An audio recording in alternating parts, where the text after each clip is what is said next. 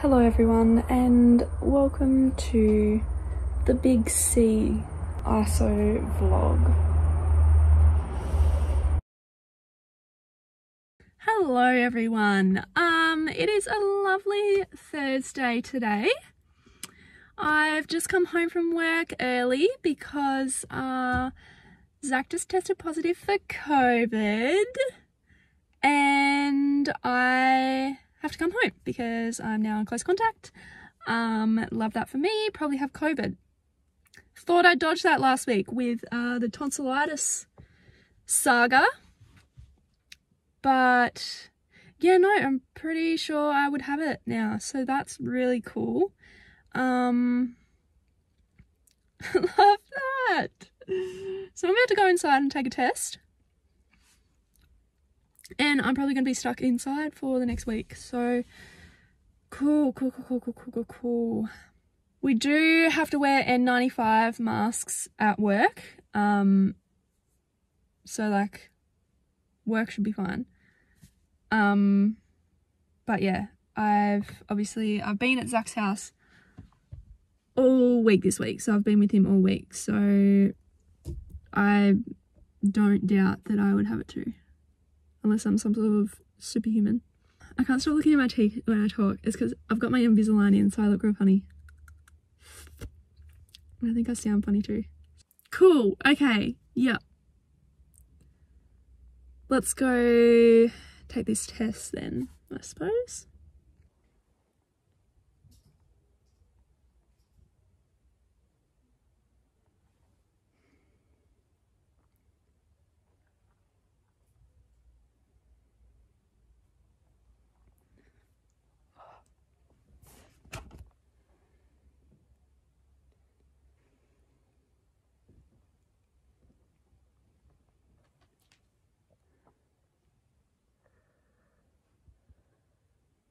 Then, oh, she's got it. No, she doesn't. I can't even see it on here. Yeah, you can. Okay, now. Oh, so I don't have it?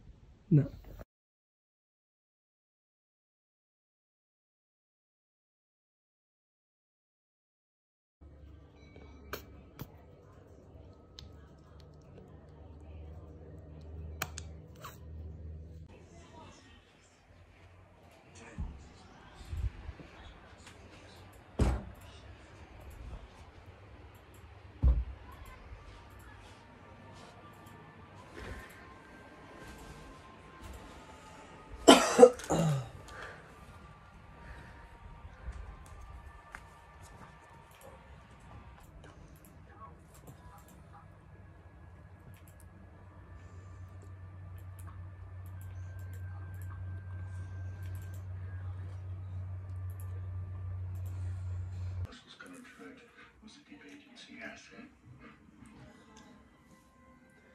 I think it's just going to figure out who's in that dining room.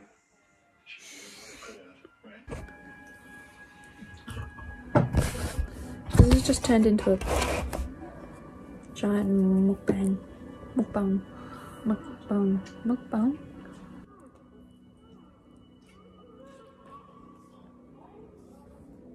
So babe, how was our first day in isolation together? Long. Did you enjoy yourself? No. I'd be mad. Not at all. Did you? No, I kind of want to kill you now. 6 days to go. Just kidding. Love you. What are you doing? The blood's freezing. We officially started isolation yesterday, so we had our first full day yesterday. And we literally sat in Zach's room the whole time. So we're isolating at Zach's house. So we are just like staying in his room all the time, or if we have to come out for whatever reason, we're wearing masks. And yesterday we were stuck in his room all day. But today I decided it's time to get some fresh air because sitting in his room all day yesterday was not a lot of fun.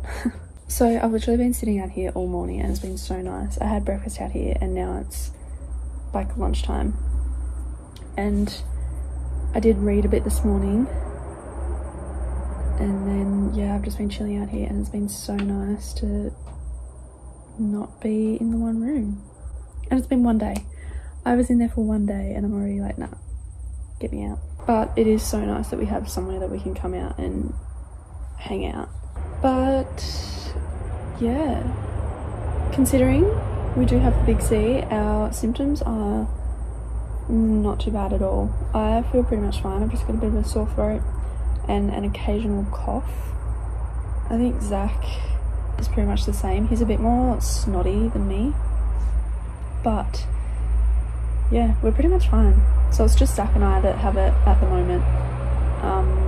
The rest of his family have been okay, I think, because yeah, we were here like the whole week leading up to when Zach tested positive.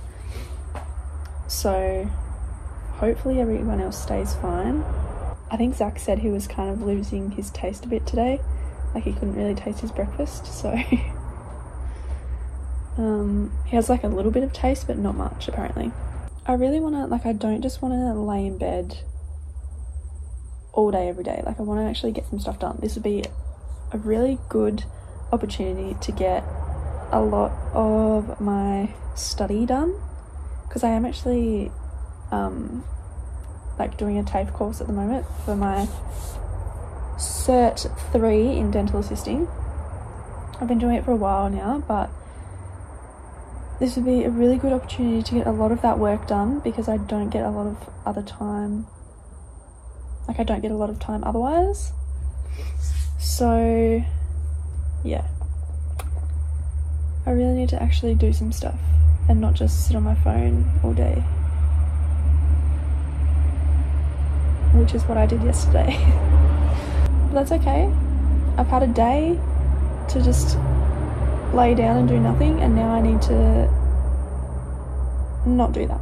So yeah, yay, it's finally caught up to me. I really, like, I thought I had dodged it, because obviously last week I had tonsillitis and I was so certain that I had the big C, but I kept testing negative, which I was very surprised about. But Zach just has to go and get it, didn't he? But yeah, anyway, I've been sitting out here for a long time, so I'm thinking I might go inside now for a little bit. Inside meaning straight back to Zach's bedroom. I do have my mask. Ugh. To wear throughout the house, because I do not want to go giving it to anyone else while they don't have it. So yeah, fun times.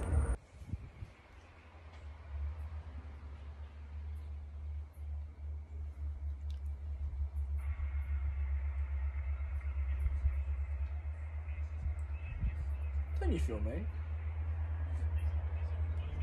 And now it is time for dinner.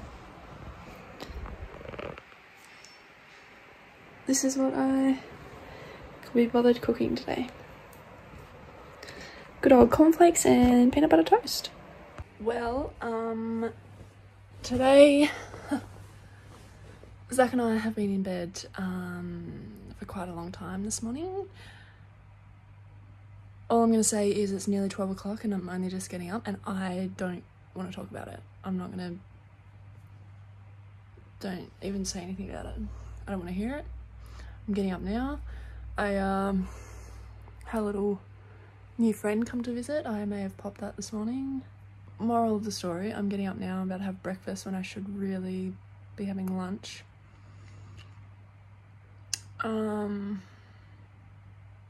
But yeah, we're not going to talk about it anymore, so good morning.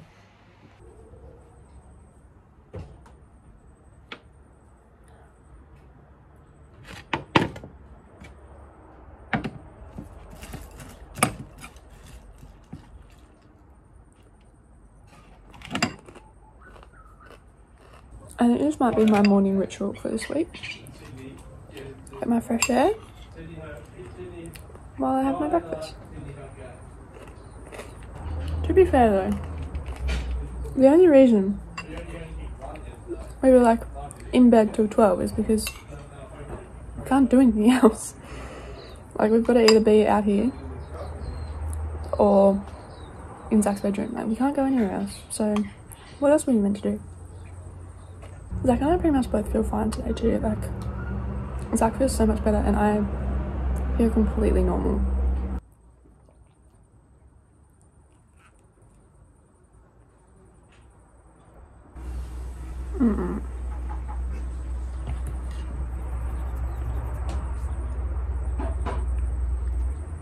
No thanks.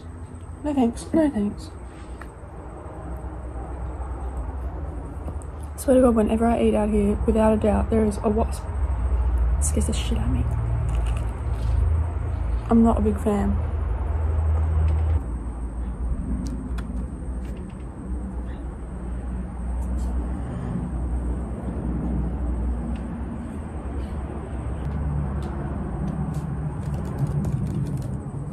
This was a really nice idea to like do all this outside, but I can't really see my screen very well. So I may have to go inside. Do you know what I've come to realise recently, after all these years, is that I think I have a fear of pain, which is sometimes irrational. Just like thinking about the wasp from before. So like I was terrified of that being near me because there is a slight chance that it could sting me and hurt me. So therefore, because of that fear of it stinging me, I am then scared of the thing. Does that make sense? So another example, cats. If I don't know the cat, I am scared of it coming near me because when I was little, a cat came into my backyard and I tried to befriend it and it bit me. And that really hurt. It was painful. So now, if there's like a random cat and it's coming near me, I don't want anything to do with it because there is the slightest chance that it could bite me and hurt me, therefore causing pain. I'm scared of the pain, not necessarily the thing. See, I always thought that I was just scared of everything. But I think I'm scared of the pain that it could potentially cause me. And because I don't like being hurt, I mean, I don't think anyone does, but I'm constantly scared of getting hurt. Another example is ocean creatures. Not the creatures themselves, I actually think they're really cool, but the fact that they can hurt me. Because I have been, you know, swimming in the ocean, walking in the ocean, whatever, and I've been nipped on the foot by a crab. That hurt. So now, another one was, I was only in shallow water, but like a little stingray came real close to me, and obviously they can sting you with their little barbs. So that's what I was scared of. So now when I go in the ocean, I'm terrified because I'm like, what's around me? What am I about to step on that's going to hurt me?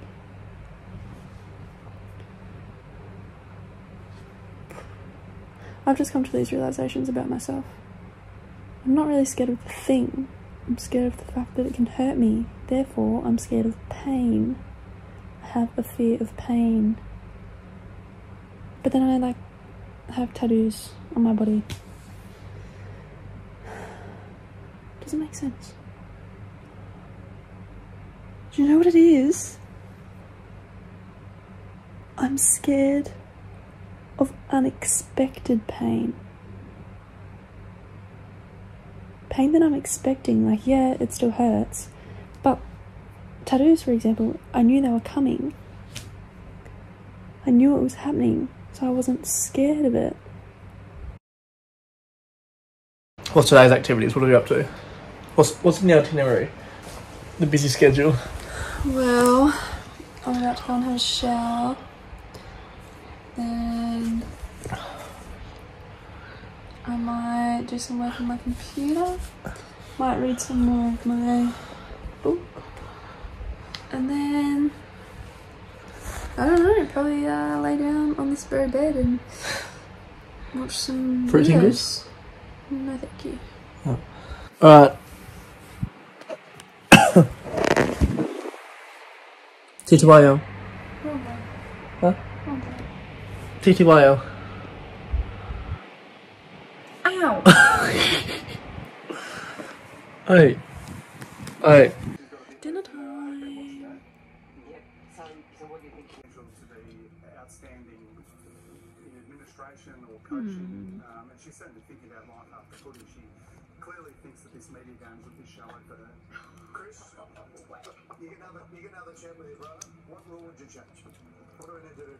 I've thought for a while that it'd be worth having a look at the Gaelic footy rule, which is you can't pick up the ball unless you're on your feet. I think that would clear out congestion better than ever. Coming off your assistant coaches, out of all of them, that's been under you. Who should coach AFL?